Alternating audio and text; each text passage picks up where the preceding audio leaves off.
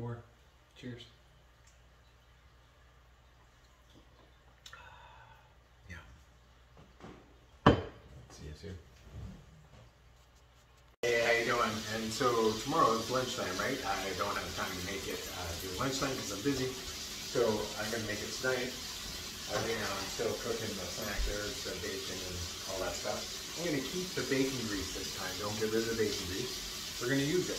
We're going to use it to for the zucchini. I'm going to cut the zucchini up and stuff. You'll see. I'm making short ribs today. So we're just going to pop that in the oven and you know, add whatever spices you want, stuff like that, to it. And then I'm going to make a sauce using a great hot sauce. And if you look into that, so you know, carbs 1, sugar 0, fiber 0. So this is 1, and it's 1 per teaspoon. 1 per teaspoon. So for every teaspoon is 1 sugar. So it's a good sauce, right? You can have that. So you can put it on wings, you can put it on steak, you can put it on anything. You can add mustard to it if you want it. I'm just going to use this butter, and I'll show you later on. So I will very soon show you the short ribs, and I'll show you how to cut up the zucchini and cook that, and then we'll box it up for tomorrow's lunch. I hope you're having a great night. Hey, how's it going? Like I said, we're going to make lunch for tomorrow. We're using the bacon grease from the snack earlier. So you're going to cut this thin like that and just lie and flat out. Nothing special about this. It's just going to make it like something a little crispy, just for something different. Just so you have a little bit of a change. Like I said, I do things simple, stupid, right? And this is simple, stupid. So we'll put a little bit of spice on them. We got the bacon grease cooking them, a little salt, some pepper, and then my favorite spice, Cajun. I like a little bit of heat. So there you go. But you can use anything you want. Okay. So then I made some short ribs. Ooh. Some yummy short ribs right there. There's some yummy short ribs. And we're going to make a sauce for it. Now you can make this sauce for any kind of meat, right? So I'm going to keep it simple, stupid. You know me. Take a little butter. And when I say little butter, I mean a lot. Right? You got lots of butter. You can put in a tiny bit of coconut oil. Just for a little bit more fat.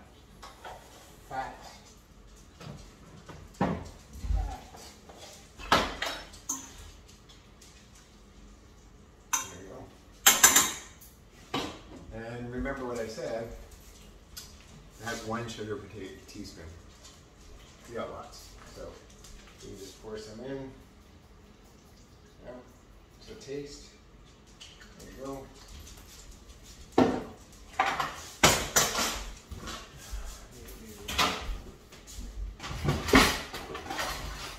Stir it up.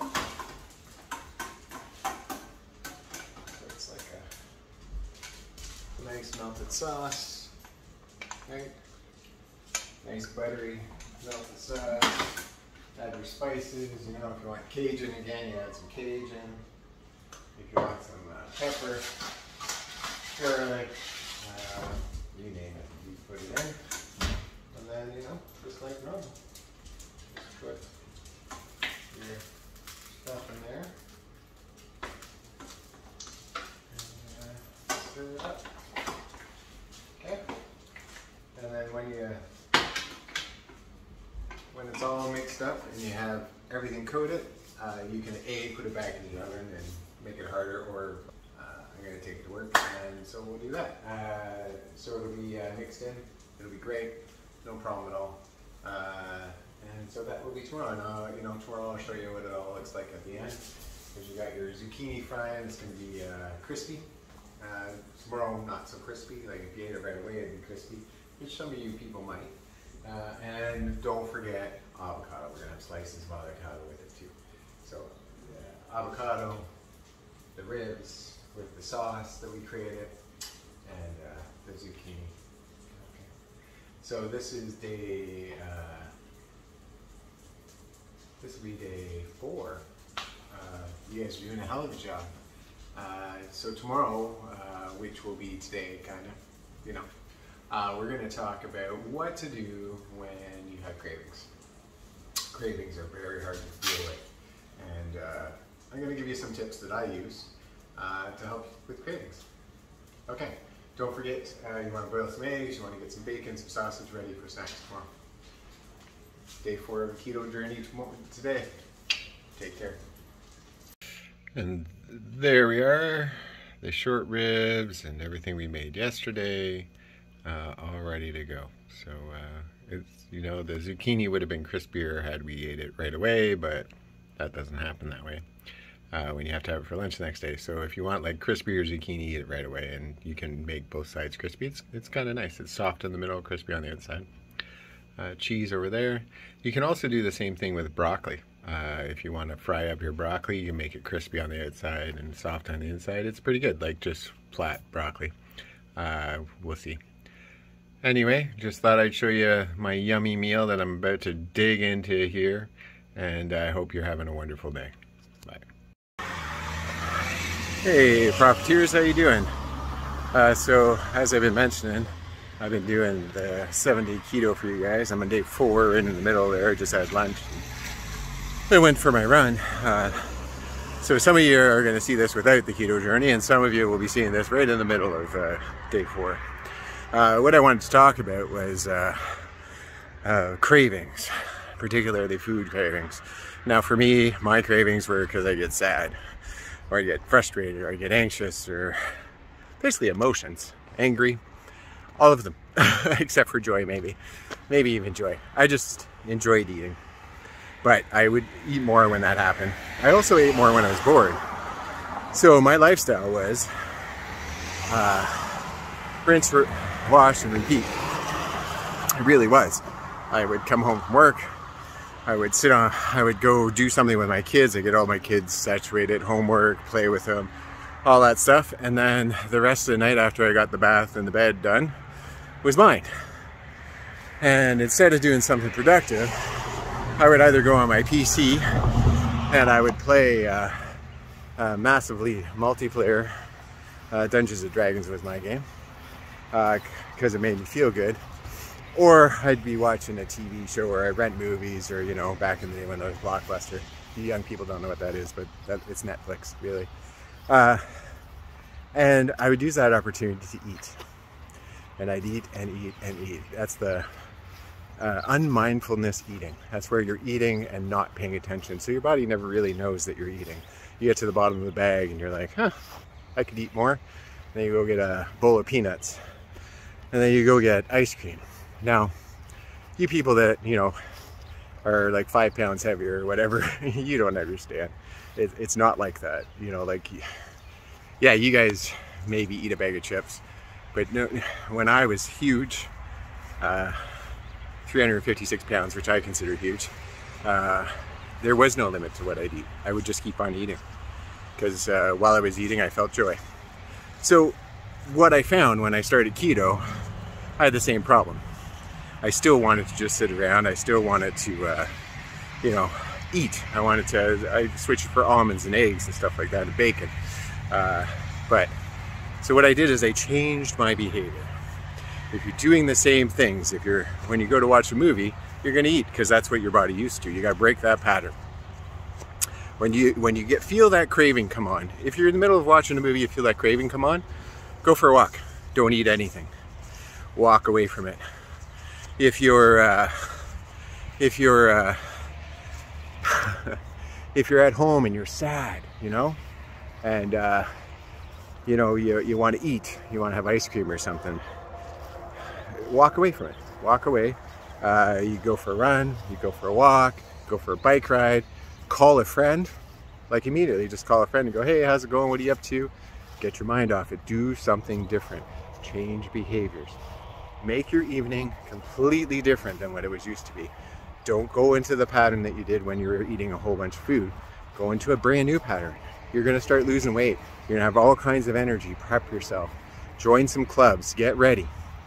Because it's going to happen. You're going to start having energy. Day 4, you start feeling that energy. By day 7, you will have that energy. And the only way this is effective is if you get past a month or 2 months. Once you get past 2 months, then it's patterns, and it's healthy patterns, and it'll change your life, and you won't have those cravings anymore. Honest to God, I don't have cravings anymore. When I'm sad or angry, I do something about it, right? I do. I'll go for a run, I'll go for a walk, I'll call a friend, I'll do some art. I just don't lean into the food anymore. I picked something to replace it. Now I'm gonna have people here going, you don't understand addiction. I'm not talking about mental addiction. I'm not talking about chemical addiction, which food is kind of a chemical addiction, but it's different. I'm talking about emotional addiction. So this is emotional addiction. And I found the best way to handle emotional addiction is to change your reaction. Recognize that the way I deal with emotions is I eat. Recognize that right off the top. What can I do to give me the same feeling that eating does? What can I do to give myself joy? What can I do to change perspective? James from Soaring Profits. I hope this helped, and if you have anything to say about it, please add in the comments. I'd love to hear from you. Let's heal our minds, bodies, and souls together. We're on a journey together. We're gonna do this. We're gonna make it. Stick with me. It will get better, I promise. Hey, here we are at the end of day 4. Today I chose sausage and almonds and cheese, and I have my drink. And remember, your drink is yogurt, almond milk, an avocado, and a couple of berries. Like, you can use strawberries, you can use blueberries. You can change it up any way you want. It's really up to you. There's the meal right there. Yeah, so explore, like, take your time. You can, instead of sausage, you can use some wings instead, or you could use a couple of ribs, or you could use any meat really, as long as it's a fatty meat. And the cheese, you can use any cheese. Like, it doesn't have to be cheddar, it could be mozzarella, it can be like herb and garlic, whatever. You know, mix it up. Try new things. As for the nuts, like I said, you can use sunflower seeds or any kind of seeds. Brain's not working apparently, or other nuts. If you look online, keto nuts, it'll give you a list of the nuts you can choose, and you could have more choice. For me, I like the same. Like I told you before, keep it simple, stupid. The more simple it is, the more easy it is. It just is more doable. I'm already feeling less hungry, so I'm forcing myself to eat this meal. Otherwise, I probably wouldn't, because I'm quite full. Once I stop the sugar, like, I don't eat a lot of sugar anyway, but once I stop the other sugars in pastas and stuff like that, then my cravings just go away, like, and I feel satiated way easier. So I'm hoping you're feeling the same way. I hope you're sticking to the water, lots of water, even if you stopped feeling all those, you know, that keto flu, you still should be drinking water like every hour. Even more than that, it would be great. And tomorrow, what I'm gonna do is I'm gonna take you guys through a day. So tomorrow would be day 5. I'll take you through a day of what it looks like if you can't be at home, right? So you gotta be on the road, you gotta be elsewhere. So I'm gonna show you, you know, a couple of things that we can do when we can't be at home. I hope you had a great day today, day 4. You guys are killing it. I'm so proud of each and every one of you. And you know what?